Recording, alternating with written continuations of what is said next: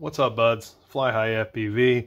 And several pilots asked me to tell them a little bit more about the Hota T6 charger. So I'm going to give you a bit of a walkthrough, show you the features, show you how I set it up, and show you its capabilities. This thing is pretty awesome. It's a $37 pocket charger from Hota. Does full 6S, and you can power it via DC XC60 or via USB-C power delivery. They recommend a 90 watt power delivery charger. I've got a 65 watt one here that works pretty darn well and is good enough to get the packs charged. So without further ado, let's power this thing up. I'm just going to use a regular battery here. You could use the Stay High pack. Something big like that will charge a lot of batteries. But as soon as you fire it up, you see the display, and this is very similar to all the other Hota chargers. If you've seen a D6 Pro or an F6 or any of the Hota stuff, the firmware is all very, very similar. First thing I like to do is go right into the menus. There's on the top here, you got 3 buttons. The center is the enter, and then you've got left and right. So let's see, this is the charge settings. We want to go back. I'm going to long press this menu button. Go into the charger settings, and I like to go straight down to system parameters, and first thing I have to do is turn the volume off. The beeping drives me crazy. Now that it's silent, the next thing I like to always do is turn on continuous charging mode. That means that when you finish charging a pack, if you take another pack and you plug it in, it's the same voltage, it'll just go ahead and kick on and start automatically charging on the same settings as you've been using. Other useful stuff here is the minimum input voltage.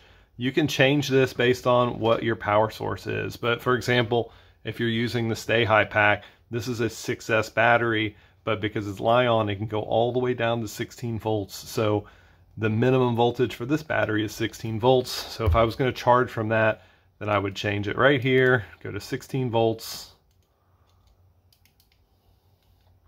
And that way it won't over discharge my source battery. When it gets down to 16 volts, it's going to stop. That way it won't keep pulling on this and crush this battery. It'll just allow it to keep going the whole time. And stop keeps the lights on so you can still see where you're at, but it'll stop the charge cycle automatically. That's really about it. Oh, you can go in here and put your name on the device. I'm not too worried about that. But if your friends all have these, then that would be super useful.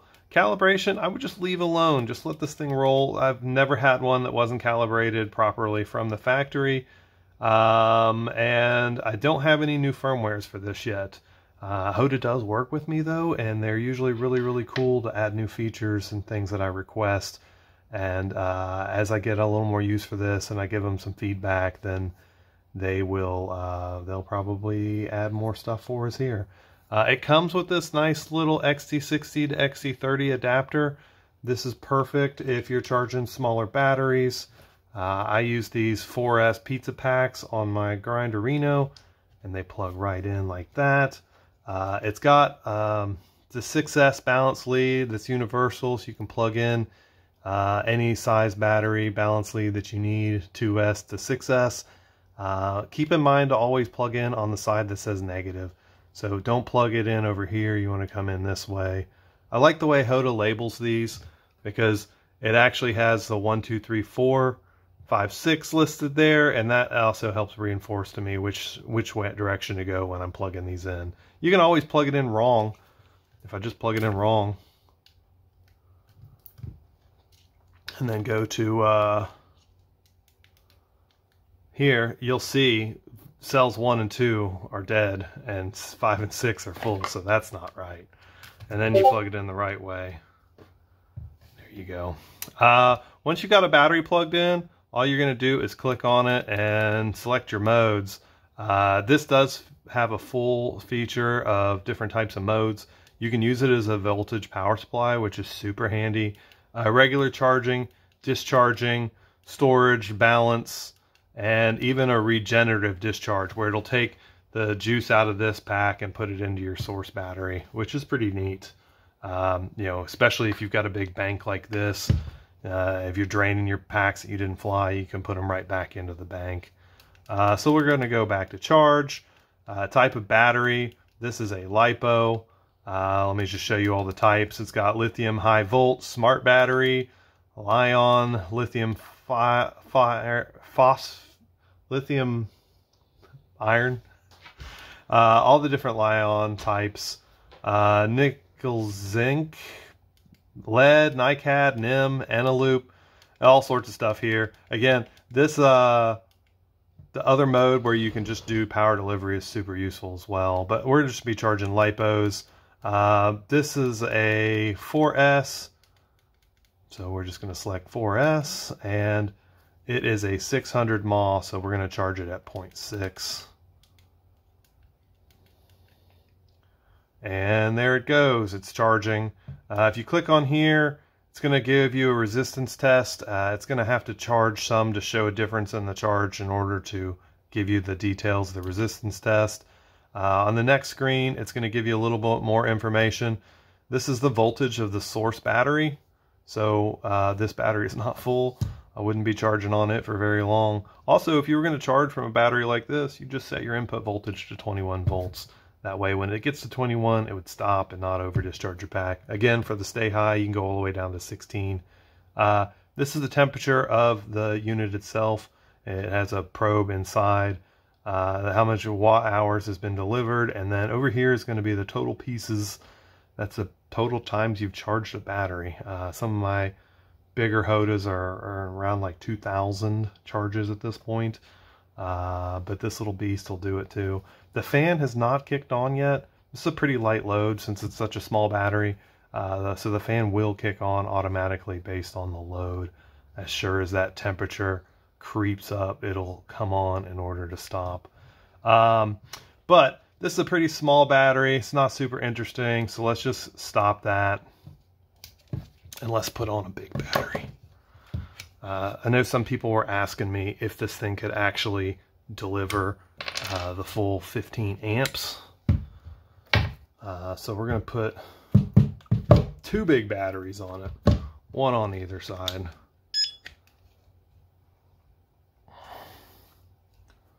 So we normally would charge the Stay High pack at 6 amps. So let's get it going at 6 amps.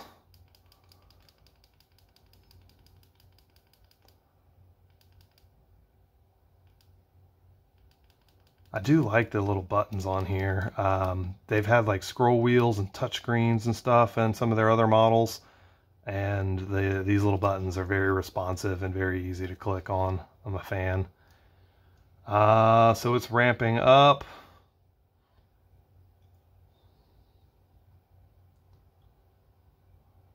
All the way up to 6 amps. And this thing usually takes like an hour and a half to charge at 6 amps. It's not empty though, it's close to full. There's the fan doing actual work now. Not too loud. I like the little stubs though. It can help keep it up off the ground a little bit. Probably still gonna suck a little dust and sand, but that's the way of the world, I'm afraid. But yeah, let's crank it. Let's see how high this thing can go. I normally recommend a max of 10 amps for this battery. That's what the manufacturer said the charge at was 10. I charge them at 6. Let's see if it'll go all the way up to 10.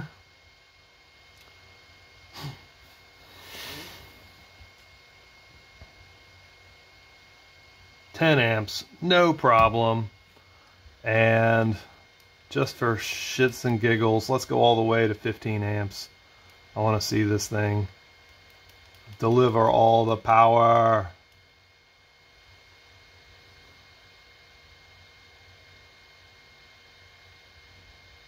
No problem. Getting up there.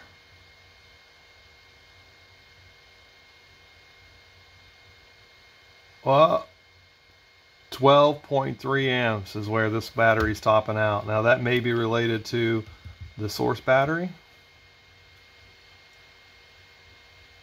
That's a lot of juice.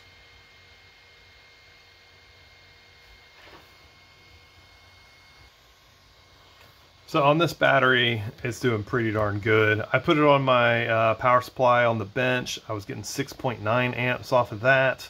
It's going to really vary a lot based on the supply that you're feeding it with. That's what's going to determine how many amps you can deliver. So if you're not happy with the number you got right here, you need to put a bigger power supply on it. Speaking of smaller power supplies, let's try it on my little 65 watt USB-C power delivery. Let's give it a shot. See what this thing can do. Now I can go ahead and tell you it's not going to get anywhere near 15 amps because 65 watts at 25 volts is not anywhere up there. But 2.4 amps is plenty for normal charging. I mean, if you're charging a battery like this, that's more than 2C off of a 65 watt USB-C power delivery. So you could have this running in the car and be getting 2.4 amps off the cigarette lighter. I mean, 57 watts on a 65 watt power supply, that's pretty darn good. I definitely say this is going to be a fantastic little charger for a lot of people. What else should we do? Let me just unplug this battery for a second. I'll show you power delivery mode or power supply mode. So in here, you're just going to set your output voltage and your current. I would usually bring this number way down, something like 2 amps, and then fire it up. And I've made a little XT60 to XT60 adapter that I plug in on my bench to do this, but it cranks up and it's delivering 12 volts now.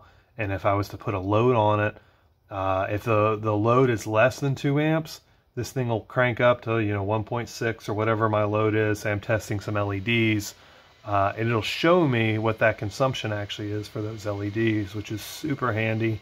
But also it will current limit it. So if I have a short or something like that, it's only going to go up to 2 amps and then it'll cut. It won't allow it to do full meltdown.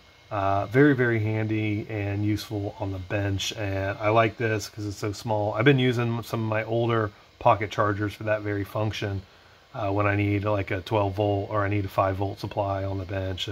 Super handy. What else? This has got full discharge and storage. I'm like, never use these features. I'm a fly it and drain it in the air kind of guy.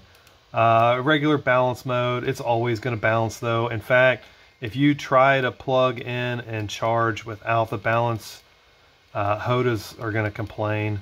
They're not happy with you for trying to do something so dangerous. And yeah, they just will be like, no, you shouldn't do that. Let's try. So I plug in, no balance lead, tell it to start. And it's going to say, hey, do you really want to charge this without a balance lead? And yes, you can. It'll override and it'll charge anyway, even though it's not safe. Plug that thing in. Whoop!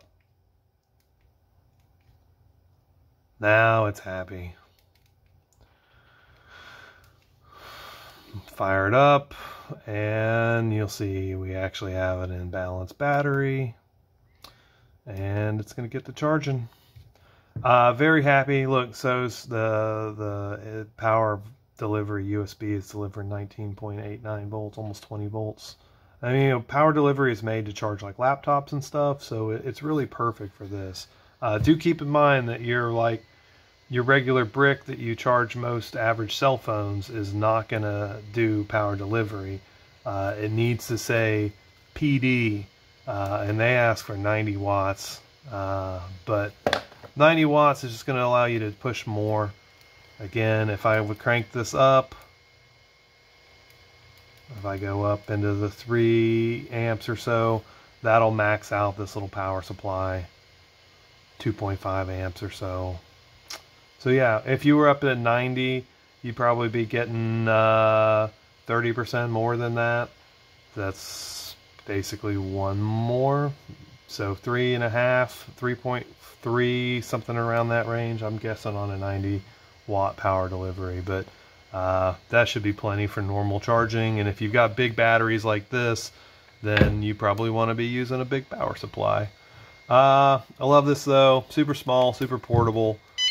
Definitely like that this thing will just go in your backpack. I mean, it's the same size as this 1100 battery. Pretty dope. Comes with the XT60 to XT30 adapter, and this is one of the nicest I've ever seen. It's all injection molded from Hota. Yeah. Check it out in the shop, flyhighfpv.com. I'm the first one in the US to carry these, and I'm probably the first one to give you a walkthrough too, just doing what I do. Hit me up, flyhighfpv.com. All the best products in one place for your drones.